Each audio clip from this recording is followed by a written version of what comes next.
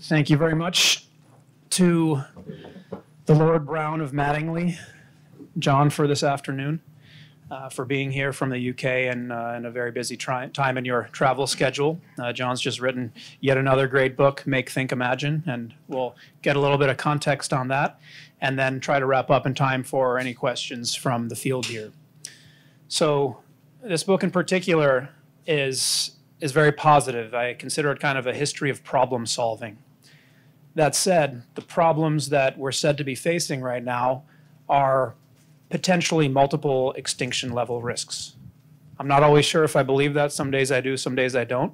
But as an engineer and a student of the ingenuity of humans in history, how do you feel about the scale of problems we're facing as a civilization today, and any favorites?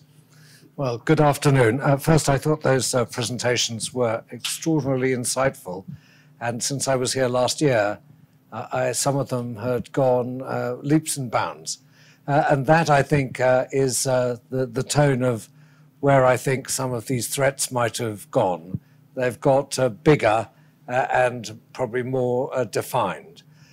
To my mind, first of all, I'm quite a born optimist. I think I'm a clear-eyed optimist. I believe that engineering and business are there to provide solutions, not to sit around wringing hands and saying that the end is nigh.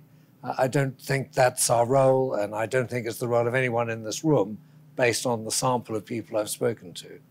However, I think there are two really big unintended consequences, and they weren't intended when things started, but they were unintended outcomes of great progress.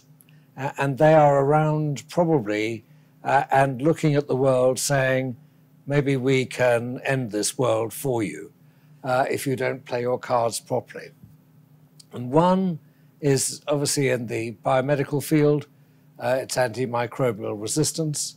The advent of antibiotics, of course, has saved a huge number of lives, brought to us by the advent of penicillin, which incidentally might have been discovered by the 3 Nobel laureates who got the Nobel Prize for it, but actually was made by an extraordinary chemical engineer called Margaret Russo Hutchinson. She was living in the Midwest and completely unsung hero who made an impossible and unstable product into 650 billion units of which saved a lot of lives during the Second World War. So, but I think the problem here is it is an existential threat. We don't know which of these particular virulent organisms will come and kill us. There are 19 at the moment, and every year the number expands. And while you could eventually engineer antibiotic for one of them, by the time you got that done, a lot of people would die, and maybe an enormous number of people would die. So that's threat one. And threat two in my book is, of course, climate change. It's really very simple. If we don't do anything about it, we're going to heat the world up quite significantly.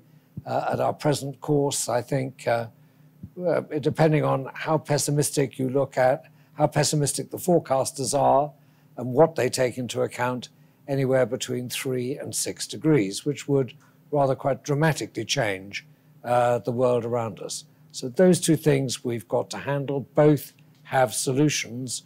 Strangely, I think climate change has a more tractable solution than antimicrobial resistance.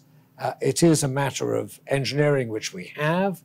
It's engineering products and solutions that can get better if they're rolled out at scale and quickly, but they need a change in public policy to make that possible. Economic signals really matter. And secondly, replacing all the growth in energy demand, not by hydrocarbons, but by new forms of energy, all of which is very possible. Right, so AI and nuclear war are not high on that list? No, I don't think so. I think nuclear war, I think we've got a very comfortable, mutually assured destruction equilibrium, metastable equilibrium. But I think so far so good. I put it as a lower threat. I'm not with the people in the Pugwash conference who believe it will eliminate the world. There are other, of course, threats from different forms of weapons, but every time there's a threat, I think we are engineering a solution to them. Drones have been a big problem, especially around airfields. I know that in the UK. We've had plenty of people who want to disturb what goes on in the UK flight patterns. They're very dangerous things, but they can be disarmed very easily by changing the signaling to them. And if push comes to shove, you can get them out of the air with a laser. So you can actually sort that out. I think AI is mostly, I would say, if it is a threat, it's a very long-term threat. I think the biggest threat is for us to really buy all the hype and take it very seriously. I think there's an awful lot of exaggeration in this area, in particular on its threat.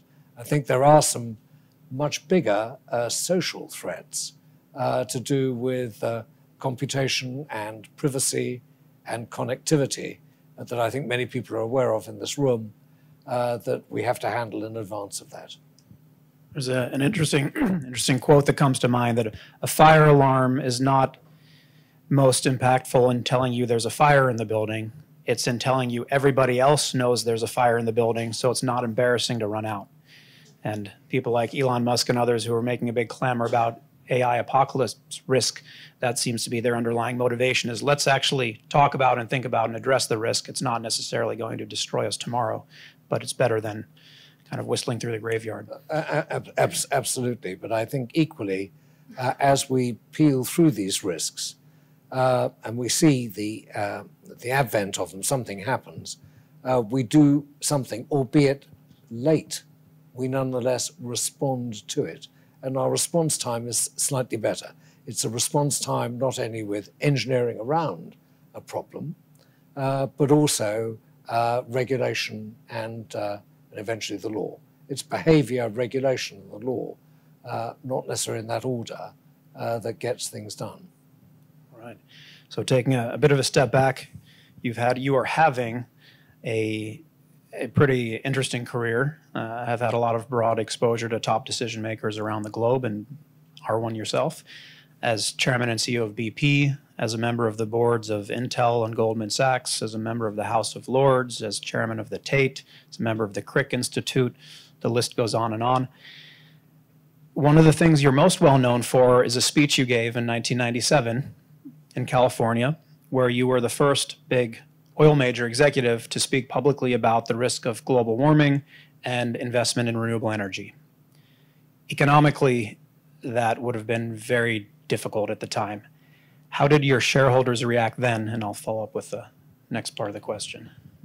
So I think there were probably two things that when I went to my board of directors at BP and to talk to them about risks, real risks, where I said, I think if we're going to invest money where we could lose it all, but it's worth doing, there were really two things. The first was entering into Russia, and in the late 90s, where we put what nowadays is a very small amount of money, $500 million, into an investment. And I discussed with the board saying we're going to lose it all. And it almost looked like we did. And then we made many tens of billions of dollars of profit instead. So that was worked out okay, but it was very, very nerve-wracking during the transition. And second was an investment in alternative energy, because we first we did two things which were very bad. We were wrong. One is we were stuck with an idea, which was a legacy idea, that we should be making solar panels. This was before China really decided to take off in this area.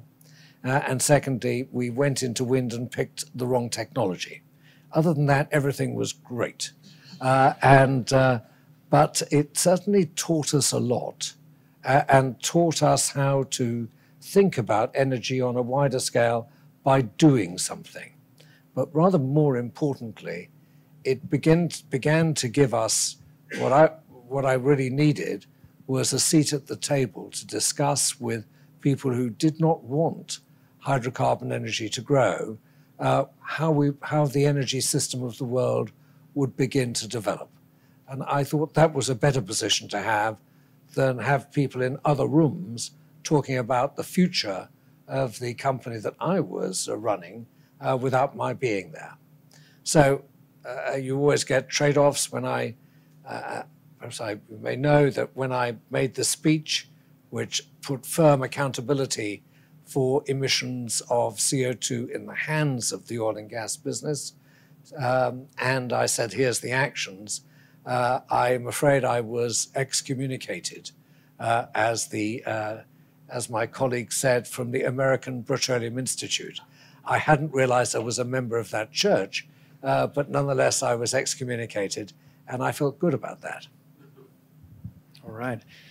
By the way, 1997, another major world breakthrough led by the British, the Spice Girls. The world wants to know, who is your favorite Spice Girl? Well, it has to be Victoria Beckham, doesn't it? Cultural icon. So there seems to be a corollary, potentially a similarity between the world of the mid to late 90s, the emergence of renewables as a viable but deeply in the red on a unit economic or any real economic basis, but engineering-wise possible solution, or at least innovation, to today as more and more people are seriously starting to talk about geoengineering.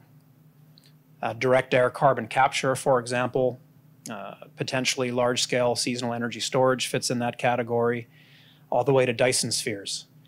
How do you feel about the physics and the engineering capability of those as solutions, and as a business person, would you invest in them now the way you would have pushed for renewables in '97? Well, the answer is in some with small amounts of money, but because I'd want to see great people going from a great idea to an even better idea.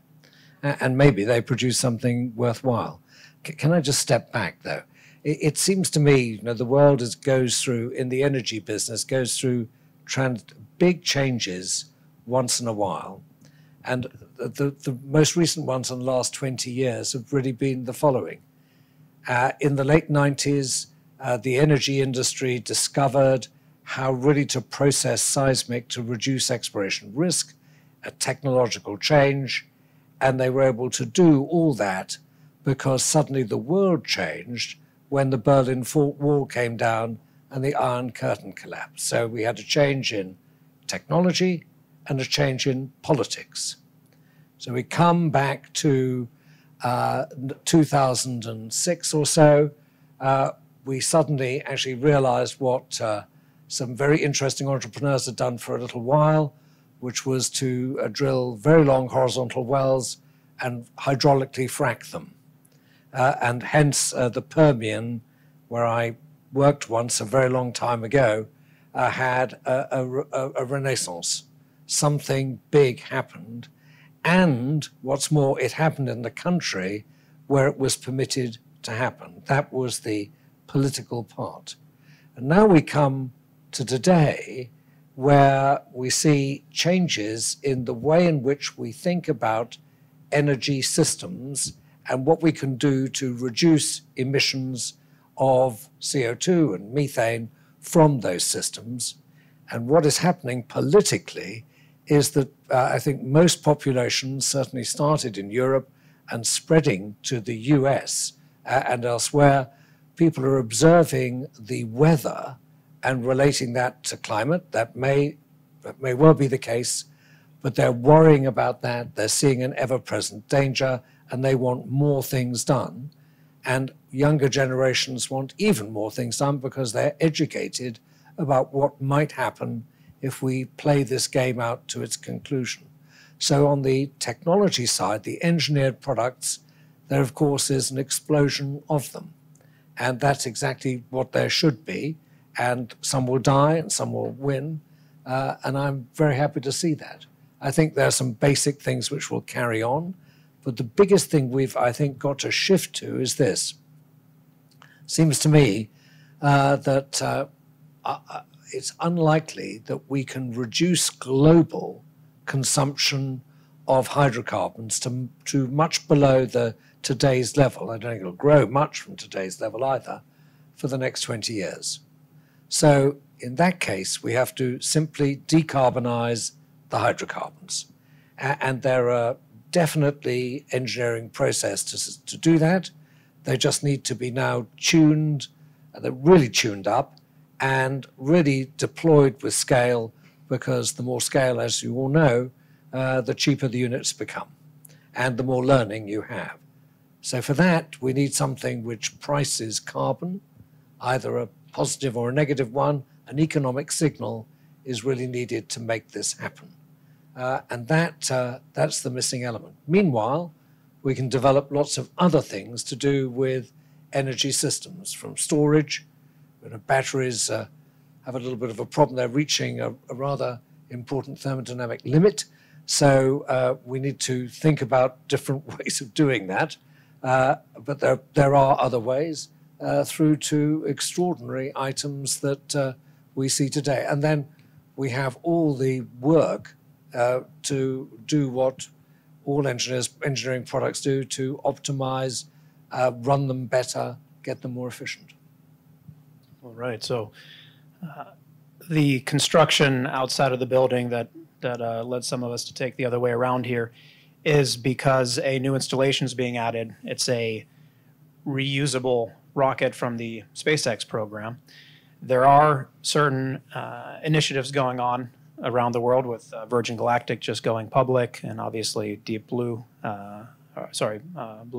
Origins, and SpaceX extending the boundary of human engineering.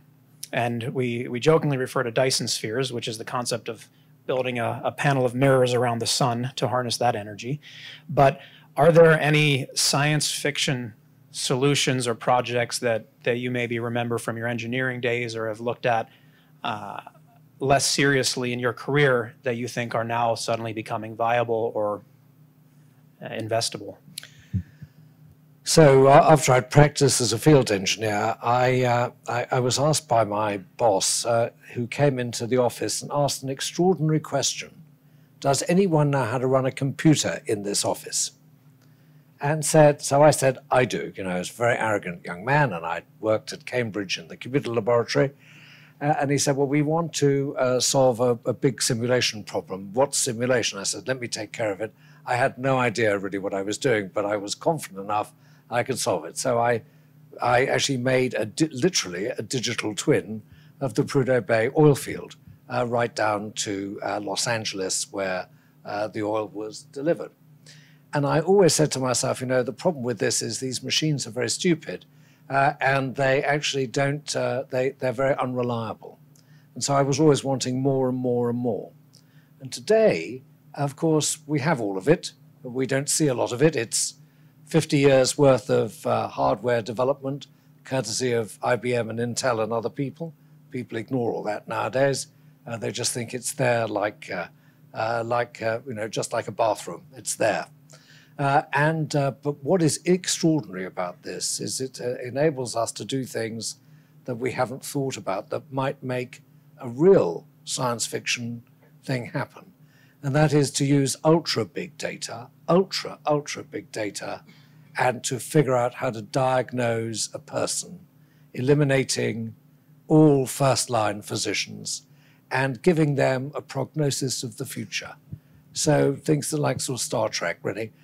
We don't have to have these unreliable experts involved with working out what we should do to a human. We need them for empathy. That's a different matter. But the expert is contained somewhere, and maybe for the most important problems, they're right at the end of the chain. But this, I think, could be and will be an extraordinary breakthrough that I hope I'm around to see. All right. One last one before we open it up. You've been a champion for diversity, inclusion, and equity. And for better or worse, there's a lot of dudes in this room. We'd like to have a more diverse industry. What initiatives or incentives can you see? There have been interesting studies proposing, for example, that certain demographics get paid more earlier in their career, or any other creative solutions. Do you see anything being discussed now that you think is a truly innovative solution to having more diverse workplace as opposed to just repeat why this is so important, other than the fact is that it's right and it reflects a human right of everybody to be treated absolutely equally. But it's about avoiding bias in everything that we make or think about. And every time I go and see people, they worry desperately about this. Certainly, I mean, as we know, in Silicon Valley, it's still quite a lot of men around doing men things, and built-in bias is really, really bad. And secondly, it's about inclusion, which when you lead a company, you know very well that if you get inclusion wrong, people don't think they're members of a team.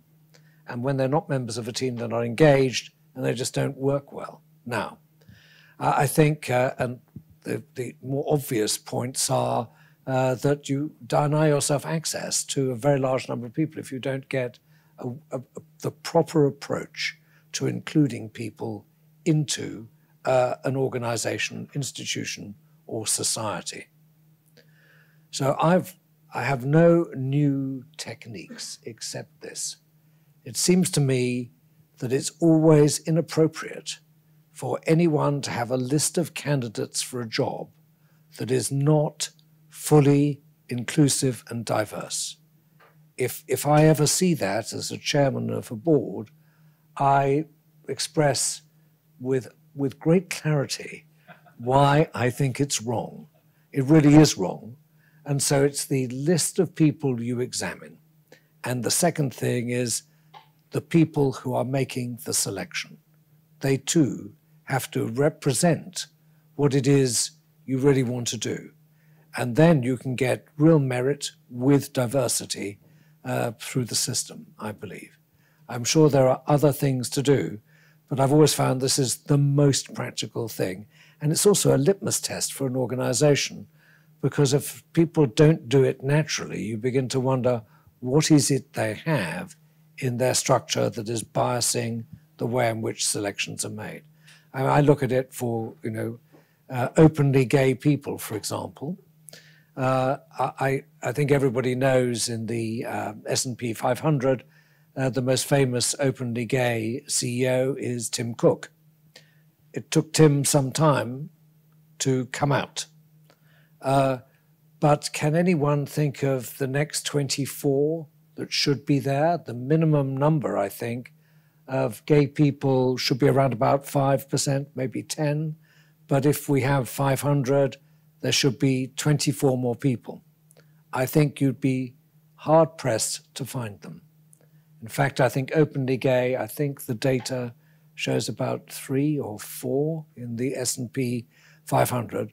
So my observation is something's going wrong here. Either people are not being selected, there's bigotry, bias, or else they're deciding to elect out because they don't like to be exposed, or something else is happening. They're so worried about being like everybody else that they're hiding away, like I did for many, many years. But that was a little while ago. I don't excuse it. But given my background, when I was growing up, if you were gay and you had a sexual relationship, you went to prison. And besides, my late mother, who survived Auschwitz, always told me 2 things. Never tell anyone a secret, because they'll use it against you, for sure. And secondly, worry about being an identifiable member of a minority, because when the going gets tough, the majority always hurt the minority. We need to change both of those things. But that forced me, or persuaded me, that it was dangerous to be myself until I was outed. Thank you for that. And more simplistically, we all work across markets from the Permian Basin to Silicon Valley, where people will go across the street, quit your company for a 10% pay bump. So having an inclusive, comfortable, and motivating workplace is really a business imperative. I think I would say, I'd delete the word comfortable, I'd say appropriate. It's whatever that means. Right. Well, I'd like to open it up for any questions. Anybody? Eric? What is the most difficult kind of management decision that you had to make that was both difficult at a personal level and to do for the shareholders? So I think the most difficult decision always is building a team and then concluding that you have to change it. Everybody delays that, and in delaying it, usually they make the situation worse. So, and it's because people are human, and I think that's actually a good thing. You know, we're not machines, but needing to change people, asking them to leave, changing a team is, in my mind, always the single most difficult internal process decision you have to make. I think making decisions on strategy, on finance, on balance sheet structure, all this sort of thing, easy compared with the real business of a leader is to build a great team that is going to effectively deliver all the other things that people decide and do it better than you ever have imagined yourself. I think that's the real skill and the most difficult decision to make. I think the most difficult personal decision was actually the moment I was outed. So here's what happened. I decided to go into the closet when I was about 20 and throw away the key and stay there forever. Gave you the reasons. And I did that, and I thought it was quite good fun to run two lives. It was a bit like being a spy, you know, the fiction and the reality and keeping them separate. It was great until I got to a point where I got to be very well known. So more people knew who I was than I knew who they were. And so danger rose. So I decided to go even further into the closet. And I ended up actually building a relationship with a gay escort. That was a bad decision. And then it was really bad error of judgment. And then secondly, he left and I thought nothing of it. And the next thing I got was a phone call from a tabloid newspaper who said, well, we've just bought a story about your personal life from your former boyfriend. Here are 39 questions. Do you have any comments? So the questions were horrendous. So I said no, but I got hold of a lawyer and said, we've got to bottle this up. And I used what I think is commonly called a saber-toothed lawyer, someone really, really bad. They're very nice and very qualified, but you know, as long as you're the client. And this all worked badly because when asked by this lawyer I'd never met before, how did you meet this guy? I didn't tell the truth in a witness statement. Fortunately, it wasn't on the stand, it wasn't perjury, but it was a second bad error of judgment. It was a small thing, but in my mind, it grew very big.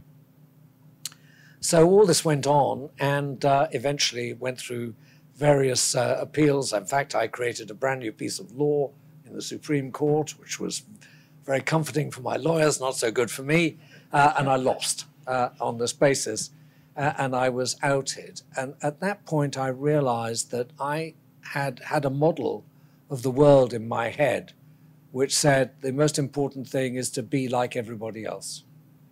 And I suddenly wasn't.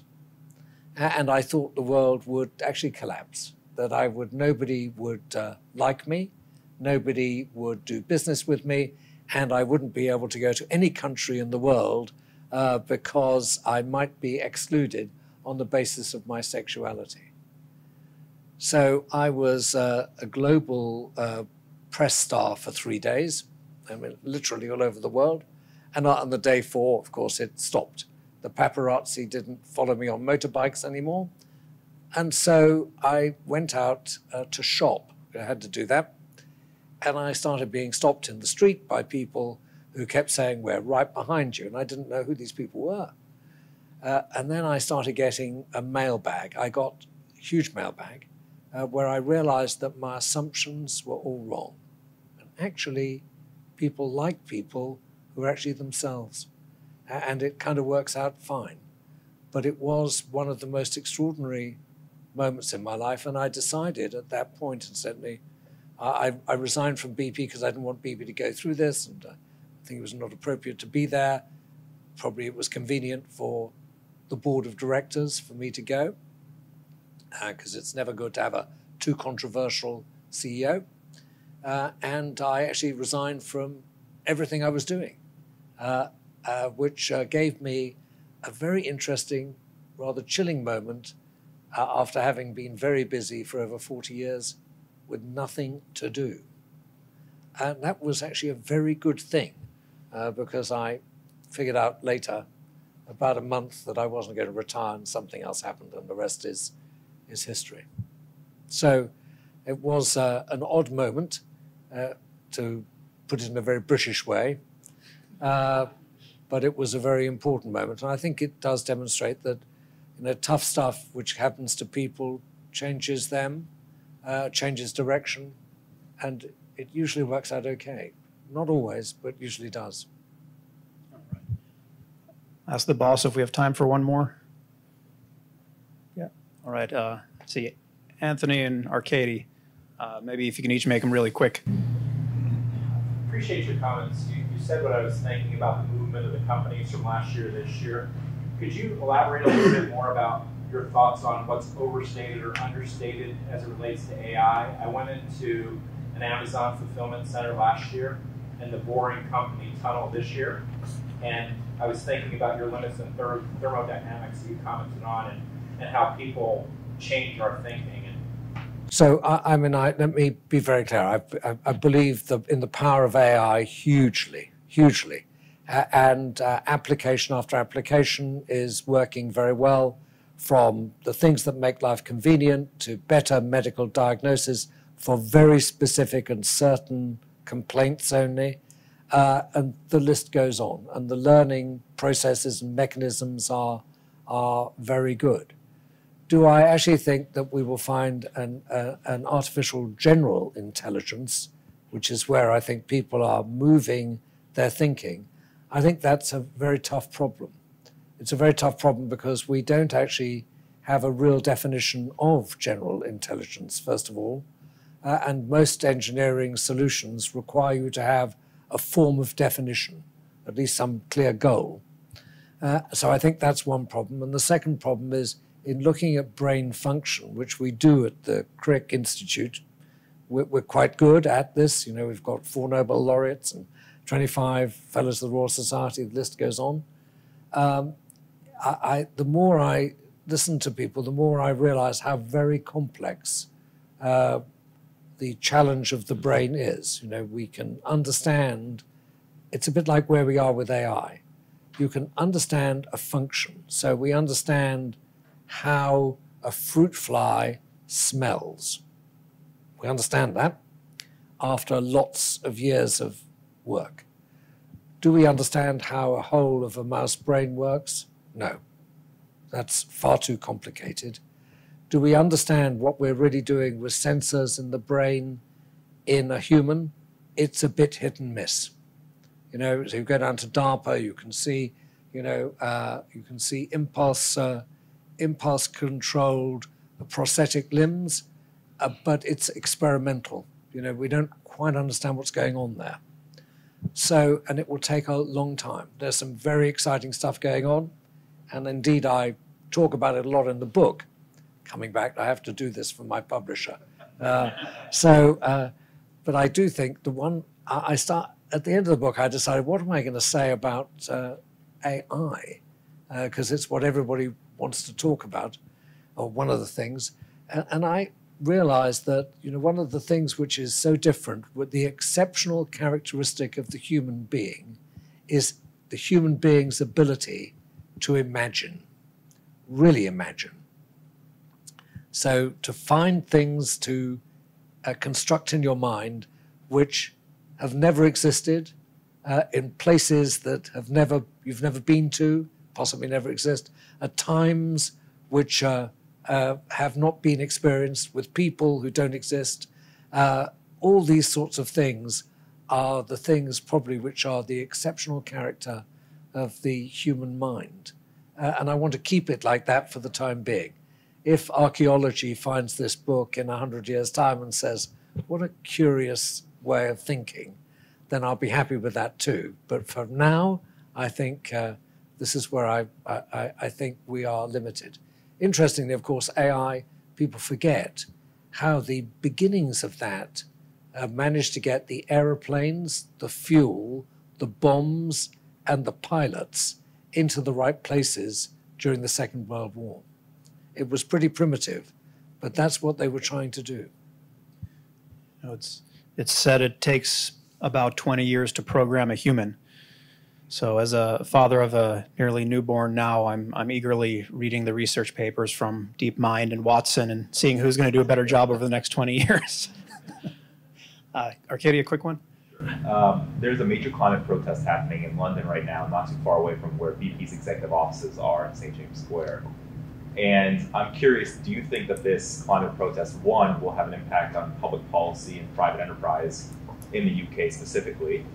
And two, some of the activists in this protest are very much against improving the hydrocarbon ecosystem.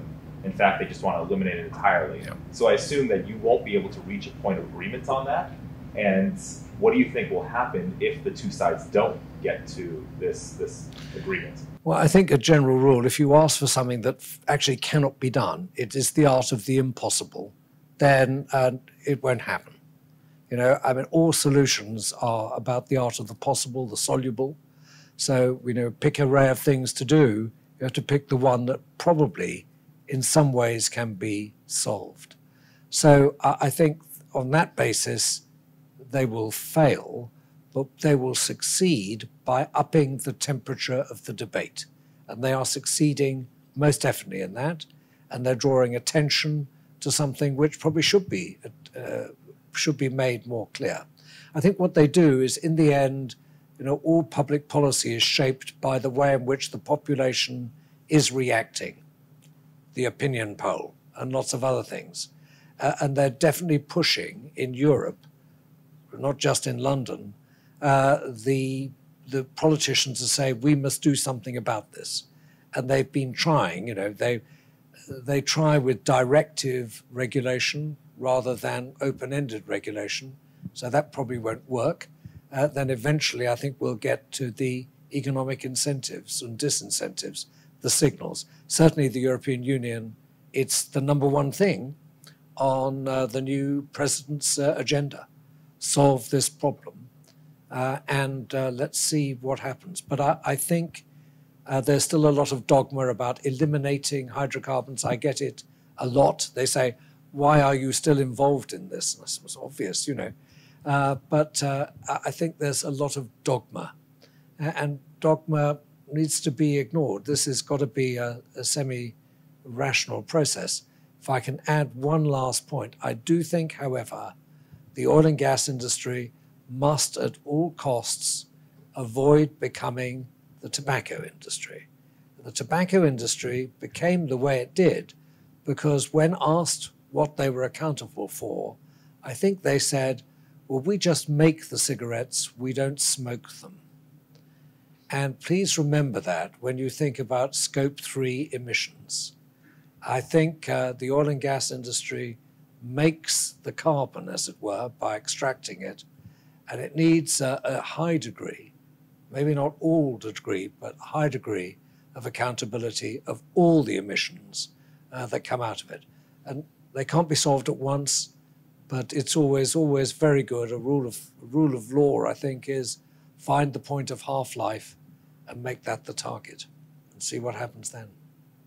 Great. Well, we could go all day, but I know we've got more companies to present, and you have a speech to give at the Natural History Museum downtown. So thank you very much for taking some time with us and being a great supporter of Blue Bear and our companies over the last few years, and look forward to continuing the discussion. Well, thank you very much. Thank you, everybody.